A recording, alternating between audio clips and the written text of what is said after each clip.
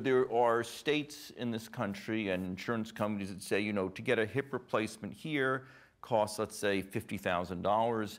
If we send you to Malaysia to get a hip replacement, it's only $4,000. So we want all the Americans that we're covering here in our state or on our health plan, we're going to want them to go to Malaysia.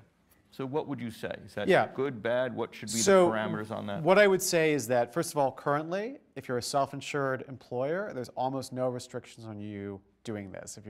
Even if the state has insurance regulation, most of that is preempted as to self-insured employers, which are most of the big employers in the US. So what's wrong with that system? One is that there's no provision that says it has to be a JCI or other kind of accredited institution. There's no provision for getting information disclosure about the quality of care there. There's no provision or requiring the foreign hospital to agree to arbitrate claims or subject itself to medical malpractice liability should something go wrong. Very hard to sue a foreign hospital in the US. And there's no attempt to regulate what effect those foreign hospitals have on the healthcare infrastructure and access to healthcare in these places where people are going.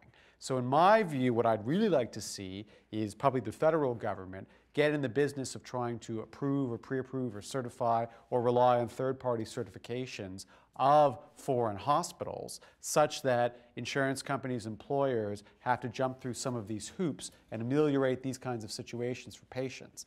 And the last thing to say on this line is the other two things are follow-up care. What is the quality of follow-up care, the transmission of documents, how able that is, and the question of transmission of bugs, so multi-drug resistant bug transmission. I know you spoke about Ebola here, and Ebola, of course, is big and scary, but actually much more common is the transmission of bugs that are often resistant to most of our antibiotics and the like, and to end up costing the system a lot of money, if not a lot of lives, when people come back with these bugs. So we have to think a little bit about the infrastructure for detecting them and for also dealing with them.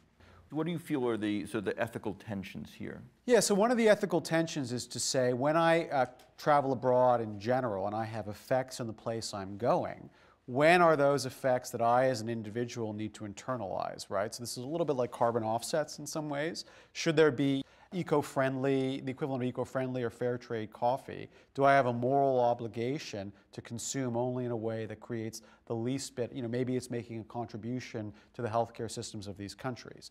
As the US government, do we have obligations in terms of regulating where people go or maybe even taxing the system and making up for some of the ill effects on foreign countries when our patients go abroad?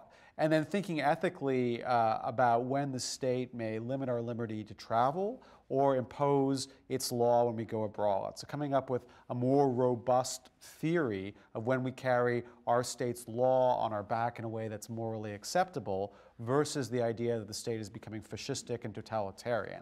And I often think about this a little bit like the Merchant of Venice, that there's Venice where a deal is a deal, and there's Belmont where is a place of love and familial relationships. And there's an idea that the way that life in Venice is tolerable is that you can always go to Belmont for a weekend or a week and you can escape.